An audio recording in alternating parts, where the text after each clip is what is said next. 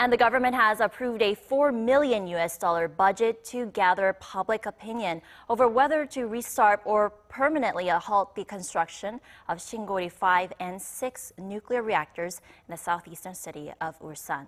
The funds were approved during a cabinet meeting today presided over by Prime Minister Lee Nak-yon. The money will be used to run a committee tasked with collecting opinions from a cross-section of society through phone surveys over 90 days.